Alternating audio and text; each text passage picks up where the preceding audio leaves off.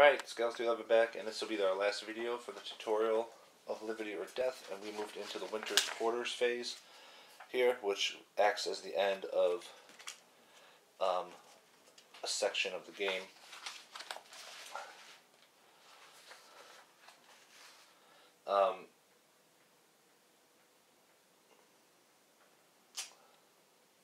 Yeah, so, anyway, sorry. So first thing we do is we check victory conditions. It says here on the bottom, victory 7.2, execute winter quarter round. So the victory conditions we're checking. So first we let's double check where we're at on the markers here. Support is at 3 for the British, and opposition is at 5 for the rebels. Cumulative British casualties are at 4, cumulative rebellion at 7, and there are 3 Patriot forts. You don't really have to look around the map, I don't believe, because you can just look and see what's missing. So there's three Patriot forts on the map, because they can have 6 total. There's 3 here, so I believe that'd be the quickest way to do it. And 3 Indian villages on the map, because they could have 10, and there's 3 missing. So there's 3 Indian villages. And the French have played the Treaty of Alliance card, which is actually one of their victory conditions. So those are what is going on. So British, if you remember, the British needs opposition. Actually, the British needs support to exceed opposition by more than 10. And right now there's a difference of -2. So that is not passed. But the rebellion casualties are at 7, and the British are at 4, so that they've actually completed. So for the British to win, they have to have support more than opposition by 10, more than 10, and they need to have less casualties. So they have less casualties, but they don't have more support. So they have one of their 2 victory conditions, so they don't have enough to get a victory. Patriots is the opposite. They need opposition to exceed support by more than 10, which is not. It's only 2 right now. And Patriot forts plus 3 is greater than villages. So there's Patriot forts, there's 3 on the board, plus 3 is 6. And that has to be greater than the villages, which is 3, which it is. But they have one of their 2 victory conditions, but not both. French, opposition needs to be more than 10 of support, which it's not, it's 2. And British casualties is not greater than rebellion casualties. So they need the British to be more than rebellion, which it's not. So they actually have both failed right now. They don't have either one where they need it. But they have played the Treaty of Alliance card, which is one thing they had to do. And then the Indians, again, support for them has to exceed opposition, and is -2 by more than 10, so it's not. And the villages less than 3 is not greater than forts. So they actually have to take the villages less than 3. So they have 3 villages, -3 is 0. That has to be greater than the forts, which of course it's not, 0 to 3. So they're failed on both as of now as well. So no faction has achieved victory, so there's no winner, and we move on to the supply phase. So each faction must check to see if any of their pieces must be supplied or treated alternately. So we'll start with the British. There were a few spaces with British cubes, but no British fort that aren't cities with British control. So that's the trigger there. Are there British cubes on the map that are not in a space with a British fort that are not in cities with British control? And there are. New York Colony.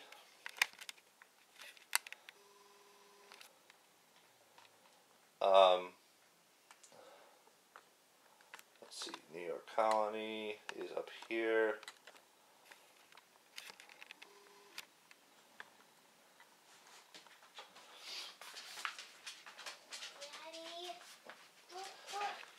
Alright, sorry about that. So there are British cubes, but no British forts that aren't cities with British control.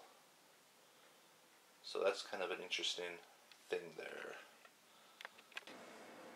Okay, alright, now I know why I was confused. Okay, so it says British cubes are in supply if they are in a space with a British fort or in a city with British control. So it's a city with British control. If they're not, it's not a city, they have to have a fort there. If not, the British must pay one resource to keep them there, remove cubes to available, or shift one space level toward active opposition. If no shift possible and no resource paid, remove to available.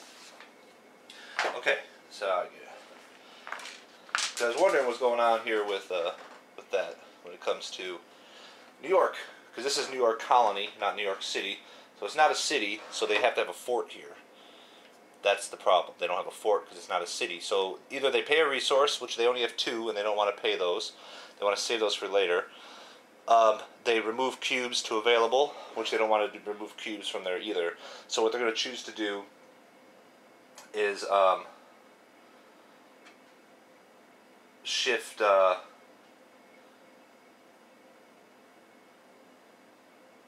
space from passive support to neutral.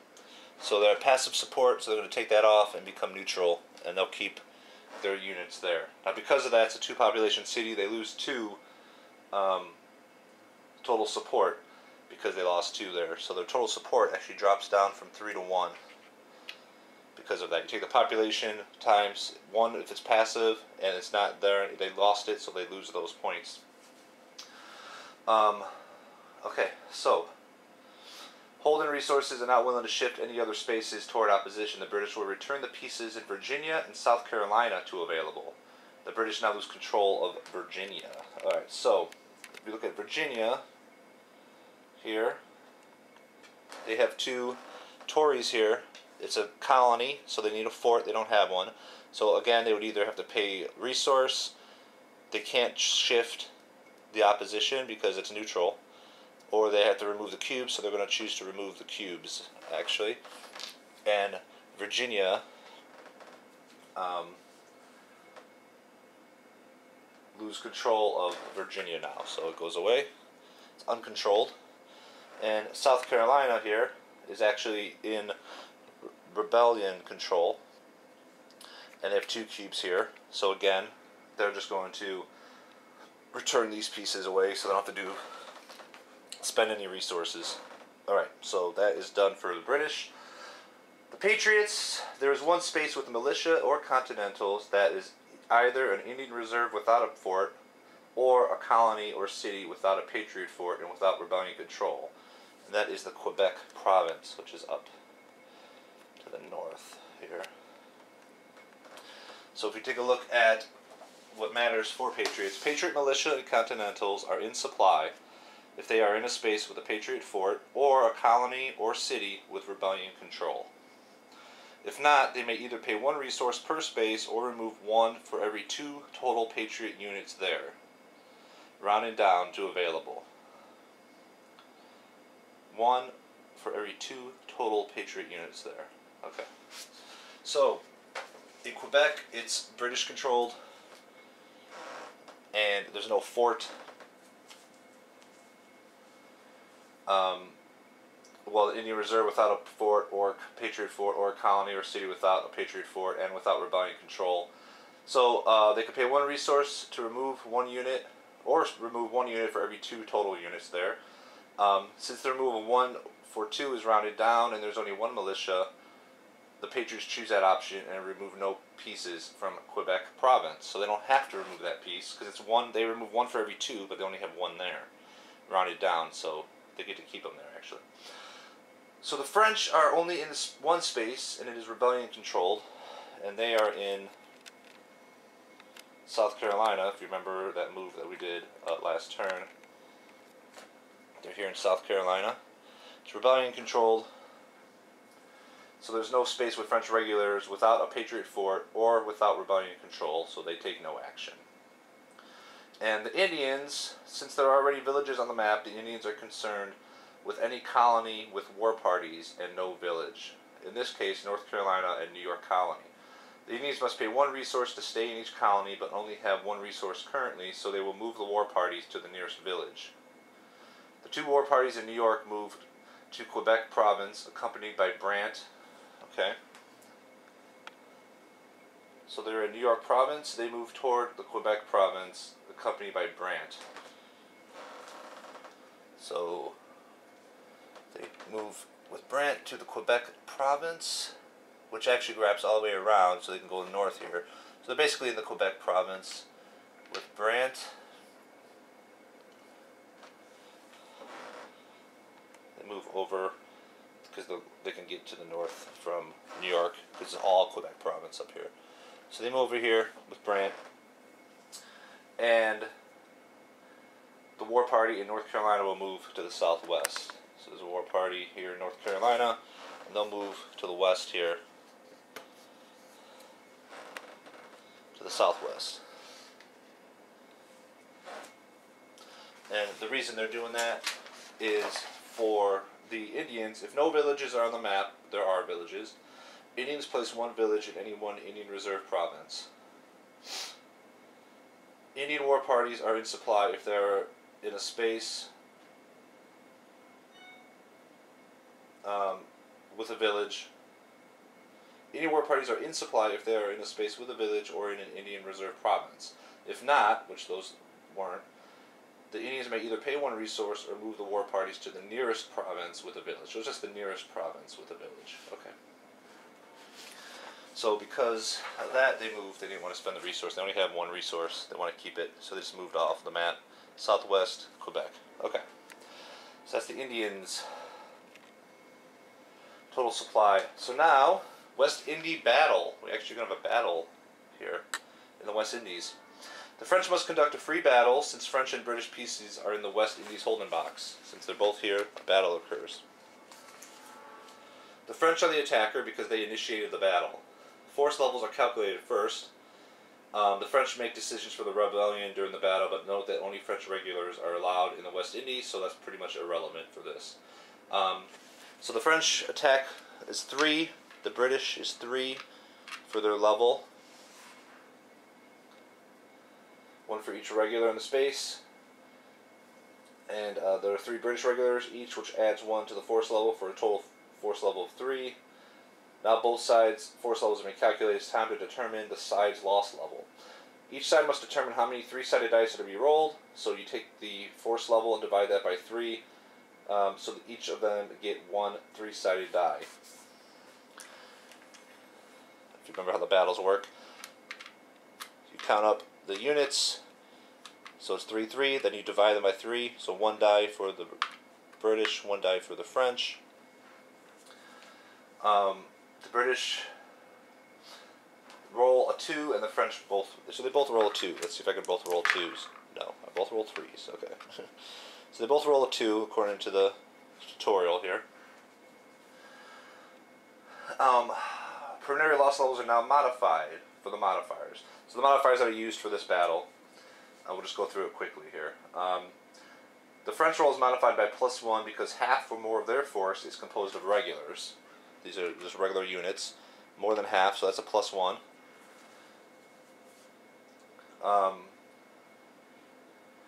For a total modifier of +1. This brings the defender final loss level up by 1 to 3. They rolled a 2, +1 is a 3. So we'll just change that for modifying it.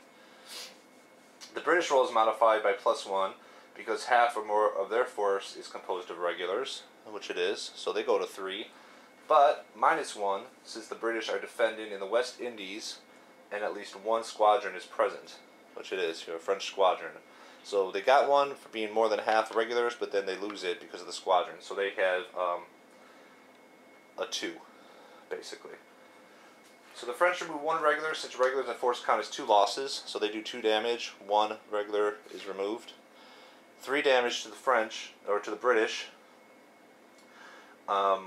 So 2 losses, there's still a loss left, so this guy's worth 2, but they still have to pay for the 1, so he gets removed as well. So they both get taken off.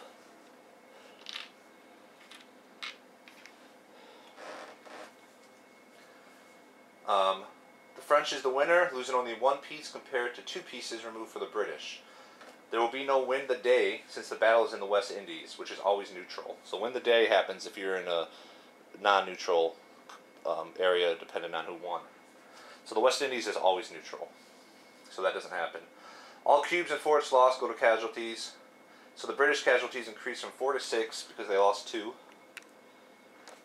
So their casualties move from 4 to 6. And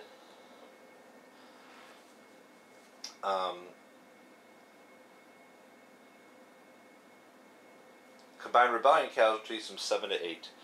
Because the rebellion, French is part of the rebellion now, so 7 to 8. French prep is not increased further because the French have played the Treaty of Alliance card and end the war. No resources are paid as it is during the West Indies free battle phase. You don't have to pay a resource to fight, but this is part of the battle phase. It's a free phase during the winter quarters section. So now that the French are at war, you don't put these up when there's losses or anything. It just stays where it's at, 21. All right. So according to the rules, 622, and only in the West Indies, the French, then British, may remove friendly remaining units in the West Indies to available or pay 1 resource. The French pay 1 resource to leave the 2 units there, which puts them down from 3 to 2. And the British will remove 1 and put it to available. They don't want to pay a resource for 1 guy that's sitting in the West Indies there. So they take that away. And that is the end of supply. So now we move on to the resource phase. Each faction adds resources as follows. British add resources equal to the number of British forts on the map. So if you look at their forts, they can have 6 total. So there's 3 on the map, 3 missing. Plus the population of cities under British control but not blockaded. So they have control of New York and they have control of Philadelphia, but they're both blockaded, so they don't add those points. The only city they have control of that's not blockaded is Quebec City, way on the top of the map up there. So the population of Quebec City is 1. So they get 3 for the forts and 1 for Quebec City, and plus 5 if the British control West Indies, which they don't. So they get 3 for the forts, 1 for the city, so they get 4 additional resources, and that's it. So the British resources move from 2 to 6. Okay. So now we do the Indians add resources equal to half the number of villages on the map rounded down. They have 3. Divided by 2 is 1.5 rounded down to 1. Indian resources now total 2. That's how they get that's it. Number of villages. So they go up 1, 2. Patriots add resources equal to Patriot forts on the map. They have 3. Plus half the number of spaces under Rebellion control. So Rebellion control, they have 1, 2, 3, 4, 5, 6, 7 spaces under Rebellion control. Divided by 2 is 3.5, rounded down to 3. So that's 6. 3 for the forts, 3 for the spaces under Rebellion control. So they move up from 6 to 12 resources. It's a big jump for them. And the French add resources equal to their French naval intervention level, which is 2, plus population of cities not under British control, includes the cities of Savannah, Charlestown, Norfolk, and Boston. So the cities that are not under British control, Boston is not, so that's 1. City of Norfolk, 1, so that's 2. City of Charlestown, 1, so that's 3. City of Savannah, not under British control, so that's 4, plus the 2 is 6. And then 2, 4, that's 6, then plus 5 if Rebellion controls West Indies, which they do.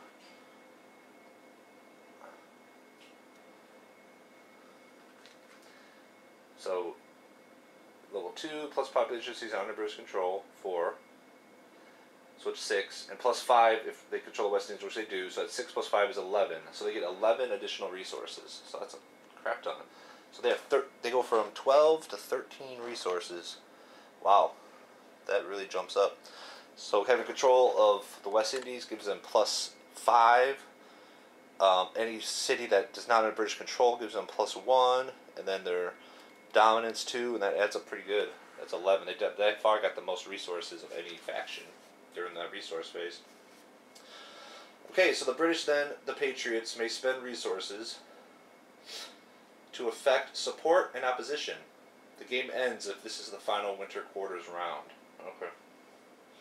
Reward loyalty. The British may spend resources to build support in British-controlled spaces with one or more British regular and one or more Tories. They may spend one resource to remove each raid or propaganda marker from the space, and then, once no more exist, may spend one resource per shift to move toward active support. There's a maximum of 2 shifts per space during this phase, as opposed to during the British Muster Command when only one space can be shifted with no limit. Quebec City and New York Colony meet the requirements for reward loyalty. So Quebec City and New York. And remember, the British-controlled spaces with one or more British regular and Tory. So the only ones they have is New York Colony. They have control and at least one of each. And Quebec City, up on the top of the map there, up there, they have one of each, and it's British-controlled. Quebec is not eligible and is an Indian Reserve province. This always stays at neutral. Okay.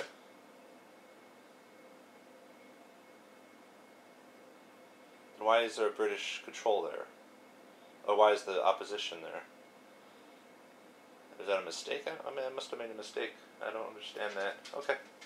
Oh, no, not Quebec City. I'm sorry, Quebec itself. I'm sorry, confused. So they actually would have done it here. They have one of each, and they're in control of it. But since Quebec is always neutral, that's not one of the spaces that could happen. Not Quebec City. Okay, I apologize.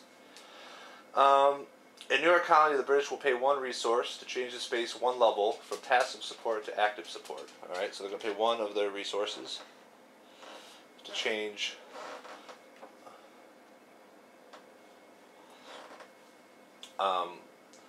one level from passive support to active support. They will spend one more resource to shift Quebec City from passive to active. Opposition is unchanged and support goes up 3 from 1 to 4. British resources drops from 6 to 3. I must have accidentally taken off this neutral at one point because this is supposed to be passive here on New York Colony, so I must have made that mistake at one point. So they're going to pay one resource to change that from passive to active. So they'll flip that over, and then they'll do the same for the one in Quebec City. Pay one resource to change that from passive to active.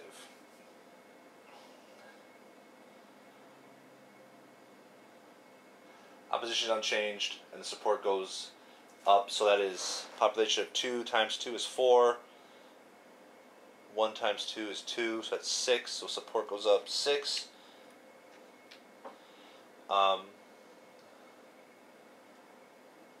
And British resources drop from 6 to 3. Okay. I must have screwed up somewhere in there because it's not quite exactly how it's telling me to do it. So I must have accidentally placed some of these oppositions in the wrong spot in the beginning. So that kind of blows, but alright.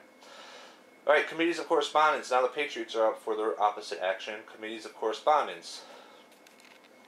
In any rebellion-controlled space with a Patriot peace, the Patriots may spend one resource to remove each raid marker. Their own propaganda markers don't impact them. And then, once no more raid markers remain in the space, they may spend one resource per shift to move the space toward active opposition. There's a maximum of only 2 shifts per space during this phase. Eligible spaces include Boston. They have control of Boston up there.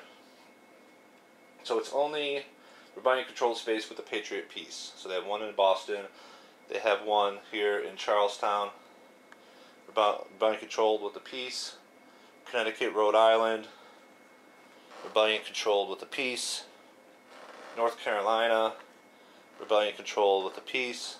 South Carolina, rebellion-controlled with pieces. And Georgia, rebellion-controlled with pieces.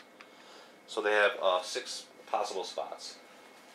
Massachusetts would qualify, except that it's already at active opposition, so no shifts are possible. So there's one other place, but it's already maxed out. The Patriots will spend one resource to shift Boston from passive to active. Alright, so they'll spend 1 to shift Boston from passive to active. Okay. They're going to and 2 each to shift Charlestown, Connecticut, and South Carolina from neutral to active. 2 each. So that's 6 more. So 1, 2, 3, 4, 5. That's what dropping down to 5. So they're going to start in Charlestown from neutral to active. So Charlestown goes from neutral to active. Connecticut goes from neutral to active, and South Carolina goes from neutral to active right here. Okay. With 1 to remove, okay, so with just 1 raid marker in North Carolina, right here, Patriots will spend 1 to remove it, and then 2 more to move the space to active opposition. So it takes 1 to get rid of the raid marker, and then they're going to spend another 2, so that's 3 more, put them down to 2 resources to get active opposition in North Carolina, and 1 to remove the raid marker. Total opposition increases 15 from 5 to 20, which is crazy. So we had to add all these up. So Connecticut is 2 times, so 2 times 2 is 4. Boston, 1 times 2 is 2, so that's 6. Charlestown, 1 times 2 is 2, so that's 8. South Carolina, 2 times 2 is 4, so that's 12. North Carolina, 2 times 2 is 4, so that's 16. Is that wrong? I think that's wrong because it's saying it's supposed to be 15. In total, the Patriots spent 10 resources, dropping the total from 12 to 2. Alright, I got that right. Total opposition increases 15 from 5 to 20. Alright, so where do we go here? We did Boston, passive to active, 2.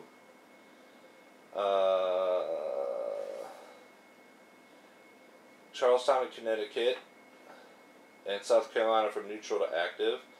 So Charlestown is 2, so that's 4. South Carolina is 4, so that's 8. And Connecticut is 4, so that's 12. Okay. The Patriots spend it, and then they move the North Carolina to active opposition, which is 4, so that's 16. I'm doing something wrong with the way I'm figuring this out.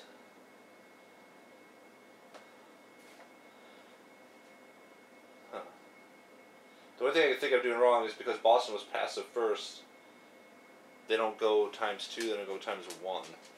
Because they were times 1 and then they move it to times 2.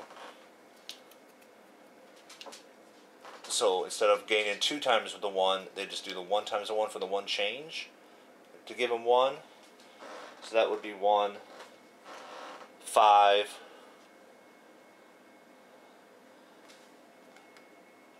7, 11, 15. So I think that's what it is. Maybe that's my fault. When you go from passive to active, you must only go times 1. You don't go the full times 2 because it was already at times 1. That could be the only thing I could think of. That will add it to 15, so that could be how it works on that side. Okay. So 15, they move from 5 to 20 on the total opposition. So that's a huge jump, and they are actually over 10 more than the British. The problem is they have more casualties than the British, so they actually could be like have both the victory conditions if their casualties are less than the British. But I think we checked for victory at the beginning of the winter quarters, not at the end. So after all these big changes happen, doesn't mean you're going to win right now. You have to do it at the beginning. So, but they got a big lead.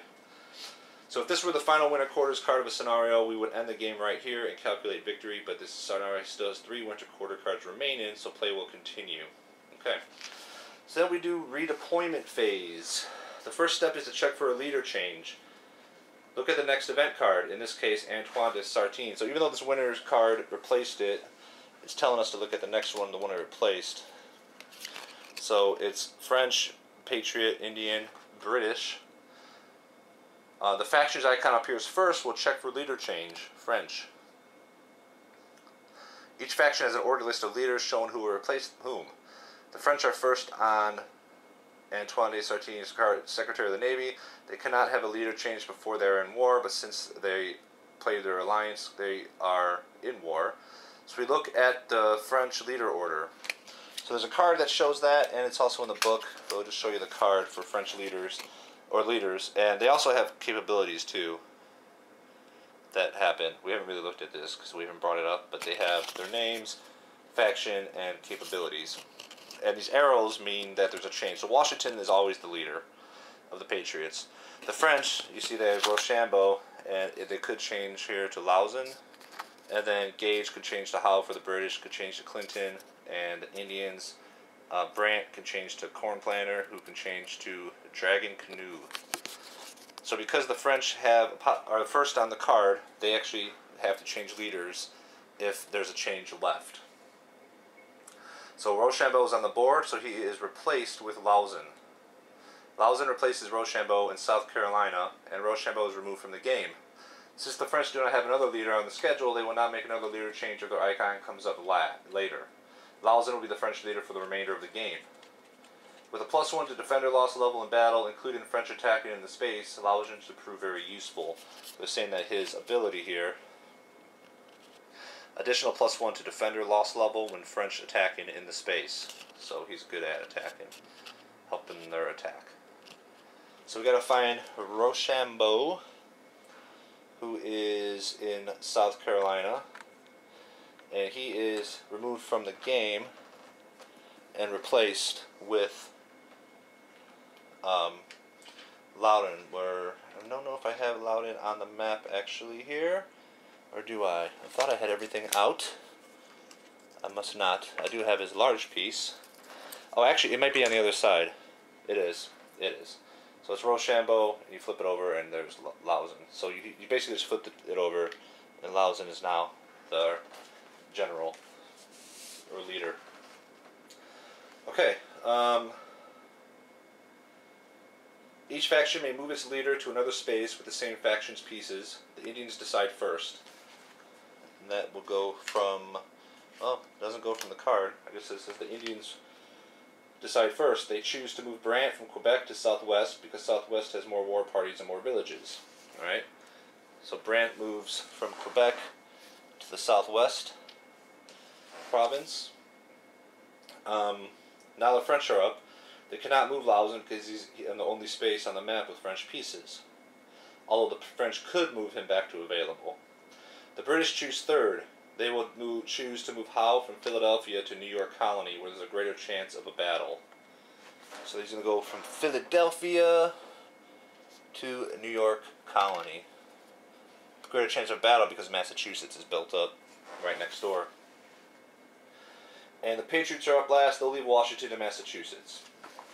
At this point, the British receive more pieces in the available box according to the scenario instructions. In the 1776 scenario, which we are currently looking at, the British received 6 regulars and 6 Tories during the first winter quarter round. Of the 6 unavailable British regulars, 3 were moved from unavailable during the campaign, so only 3 British regulars and 6 Tories will be moving from unavailable to available. Move those pieces from unavailable to available now. The British no longer have pieces that are unavailable. So 6 and 6, but we used 3 earlier. So we can move 6 Tories over and 3 unavailables over. And they get no more unavailable pieces the rest of the game. Finally,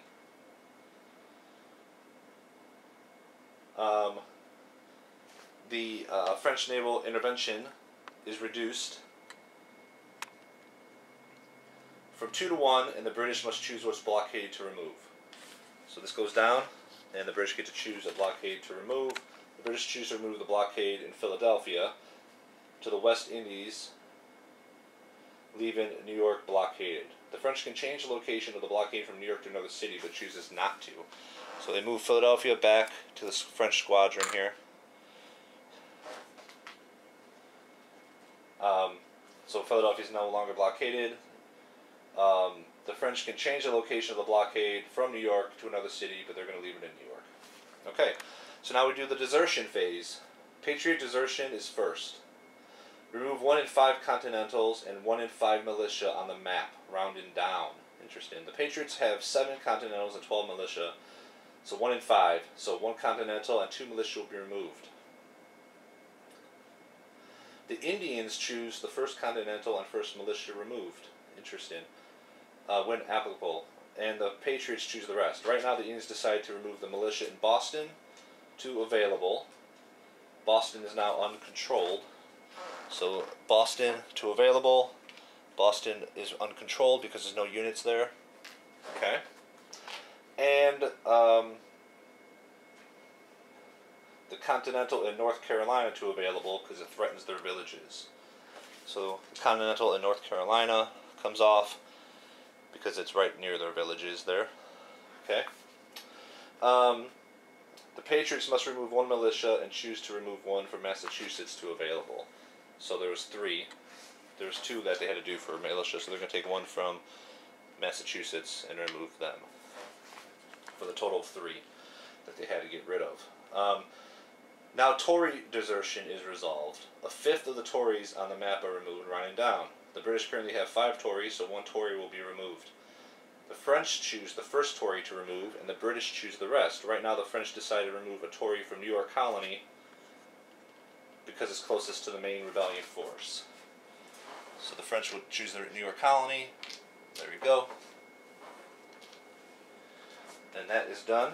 Okay, so that's desertion. So only the Patriots and Tory desert. That's interesting. Okay. Then the reset phase. Remove all raid and propaganda markers from the map. Okay, so there's propaganda markers in Massachusetts that are over here in the overflow box, so they come off the map. There's no more raid markers on the map, and that's it for that. Okay. Move all factions to eligible. Okay.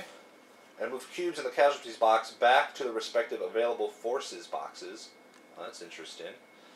So all cubes in the casualties back to the respective available forces boxes. Okay.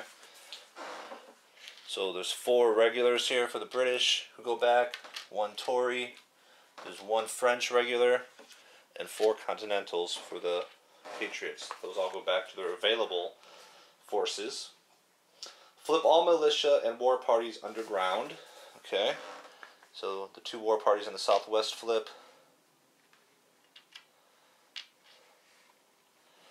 The militia in Philadelphia flips. And it looks like that's all that's on the map. And move the next card, in this case Antoine de Sardine, Secretary of the Navy, to the played event pile. And flip up a new card as the upcoming event. So the winter quarters goes away, I guess, and the card that it landed on stays. That's what it seems like. And so there is actually no card to flip because we're at the end here. Because the Sony came up to this phase, the tutorial. The last step is to resolve the event on the winter quarters card. Each winter quarters card is a different event. This particular winter quarters card deducts 2 resources from whichever faction between the Indians and Patriots are ahead on their secondary victory condition. So let's see. Flood shift the balance. If Patriots or Indians are ahead in their second victory condition, that faction loses 2 resources during reset phase. The second victory condition is the forts to the villages, I believe. On the board, the number 3 is displayed under Patriot forts, indicating the number of Patriot forts on the map. The number 3 is displayed under Indian villages, indicating the number of villages on the map. That's up here. 3 forts and 3 villages on the map. First, determine the victory margin of the second victory condition for the Patriots and Indians. For the Indians, reduce Indian villages by 3, which makes it 0, to compare to Patriot forts. Give the Indians a victory margin of -3. For the Indians' second